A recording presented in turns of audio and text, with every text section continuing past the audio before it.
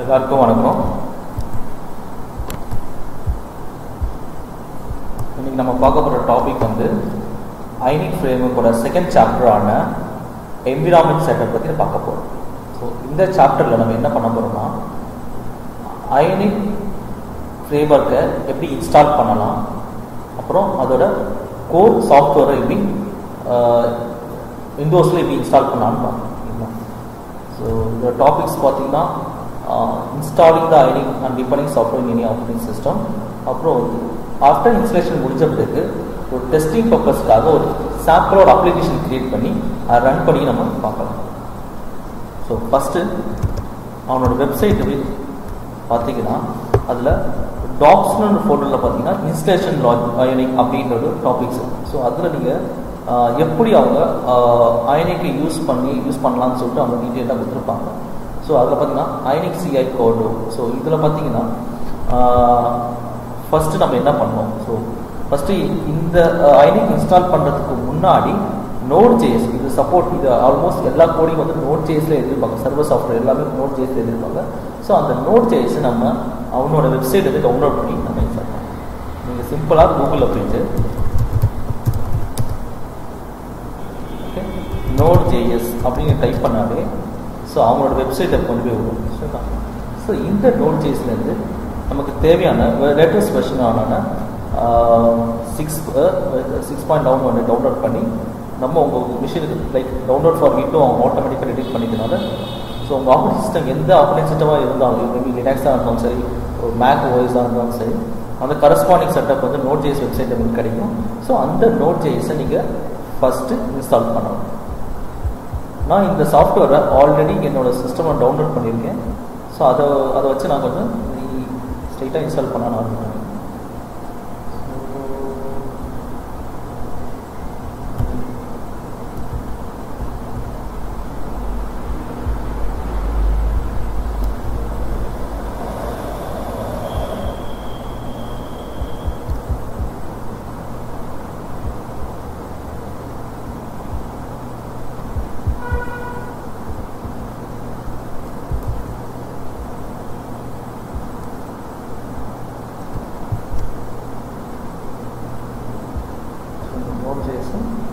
என்னோட சிஸ்டமோட காப்பி பண்ணிக்கிட்டு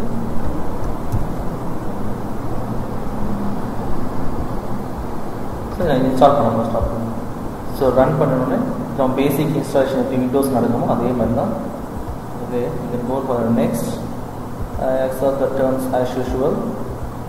ஓகே, எந்த பாத்து நீங்கள் இன்ஸ்டால் பண்ணணுமோ அதை, அப்புறம் எந்த ஏதாவது ஒரு மேனேஜ்மெண்ட் கான்ஃபிகரேஷன் பார்த்து தான் மாற்றணும் கூட மாற்றிக்கலாம். அந்த இடத்துல just click on for a single click to install the application. ஒரு சிங்கிள் கிளிக்கில் நீங்கள் ஒரு இன்ஸ்டாலில் நீங்கள் Node.js இன்ஸ்டால் பண்ணலாம். ஸோ இது கொஞ்சம் நேரம் டைம் இருக்கும். ஸோ அது வரைக்கும் நம்ம Ionic எப்படி இன்ஸ்டால் பண்ணலாம். ஸோ Ionic வெப்சைட் என்ன சொல்லியிருக்காங்க, to create and project you need to install latest version CLI and Corridor. So அடுத்து நம்ம Corridorனு ஒரு சாஃப்ட்வேர் இன்ஸ்டால் பண்ண போகிறோம். பர்மிஷன் கேட்குறாங்க. ஸோ இன்டர்நெட் யூஸ் பண்ணி சொல்லி ஸோ இன்ஸ்டால் பண்ணுறதுக்கு நான் பர்மிஷன் நம்ம கொடுக்குறோம். சிம்பிள் இன்ஸ்டாலேஷன் ப்ராசஸ் தான் இதில். ஸோ மோர் ஓவர் இதில் எல்லாமே கமாண்ட் லைன் தான் யூஸ் பண்ணி இன்ஸ்டால் பண்ணுறாங்க. ஸோ இந்த Node.js மட்டும் நம்ம கிராஃபிக்கலாக இன்ஸ்டால் பண்ணுறோம். மற்ற இதுக்கப்புறம் வர எல்லாமே வந்து கமாண்ட் பேஸ் பண்ணி தான் இன்ஸ்டால் பண்ணுற மாதிரி இருக்கும்.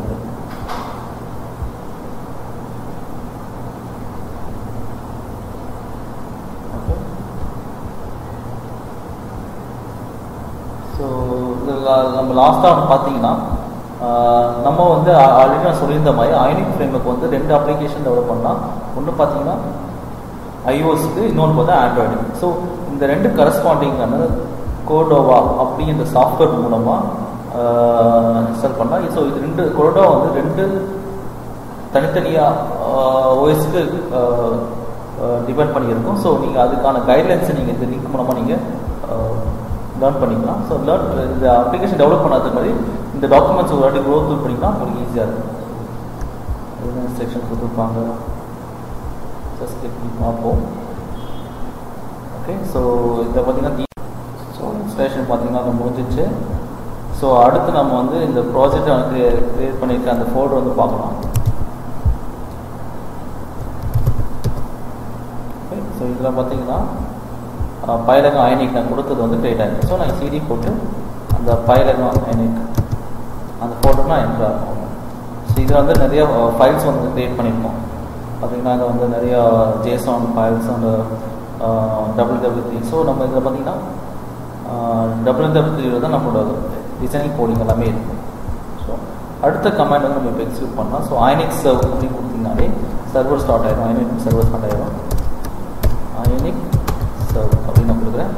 ஜஸ்ட் என்டர் பண்ணோன்னே இந்த அப்பாச்சி கோடை வந்து ஸ்டார்ட் ஆகி சர்வர் ரன் பண்ணிவிட்டு நம்ம வந்து இந்த அப்ளிகேஷனை வந்து ப்ரௌசரில் ஓப்பன் பண்ணி காணலாம்.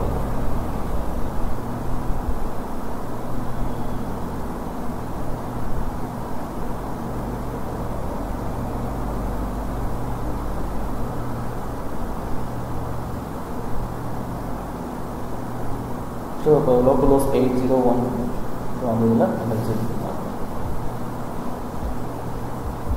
ஸோ நான் வந்து இதை வந்து குரோமில் போட்டு பார்க்க போகிறேன்.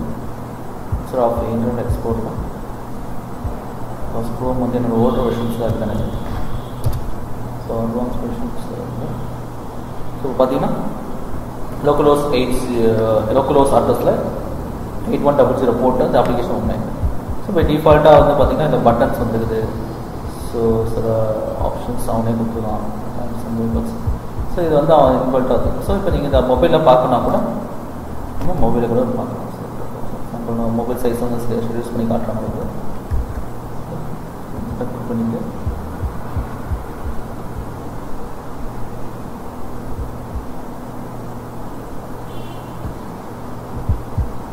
ஸோ மொபைல் வியூவில் பார்க்கணுன்னா கூட so how is application. So இது மாதிரி தான் அப்ளிகேஷன்ஸ் ஒர்க் ஆக போகிறோம் சொன்னால். ஸோ இது வந்து இந்த சைஸில் வந்து நீங்கள் பார்த்தீங்கன்னாலே மொபைல் வந்து இவ்வளோ அடாப்ட் ஆகிருக்குனாங்க. ஸோ இதே மாதிரி தான் இருக்கும். நமக்கு இப்போ வந்து வியூ ரெடி பண்ணிட்டோம். இது பேக் அண்ட் ஆன் அப்ளிகேஷன் வச்சு நம்ம இனிமேல் டெவலப் பண்ண முடியும். ஸோ டிசைன்ஸ் வந்து இப்போ நம்ம ஆல்ரெடி நான் சொல்லியிருந்த மாதிரி மேலே வந்து HTML ரன் ஆகிட்டோம். இங்கே பார்த்தீங்கன்னா நம்ம அப்ளிகேஷன் வந்து ஒரு ப்ரௌசர் மாதிரி தான் ஆக்ட் ஆகும். ஸோ இப்போ வந்து இந்த வீடியோஸில் பார்த்தீங்கன்னா நீங்கள் எப்படி இன்ஸ்டாலேஷன் வந்து Ionic பார்த்துட்டோம். ஸோ எப்படி ஒரு சாம்பிள் அப்ளிகேஷன் க்ரியேட் பண்ணிட்டோம், எப்படி ரன் பண்ணி பார்த்தோம். ஸோ நெக்ஸ்ட் லெவலில் பார்த்தீங்கன்னா எப்படி நம்ம AngularJS Node.js யூஸ் பண்ண அப்ளிகேஷன் டெவலப் பண்ணலாம், அந்த காம்பனன்ட்ஸ் அப்கமிங் வீடியோஸ் பார்ப்போம். தேங்க்யூ.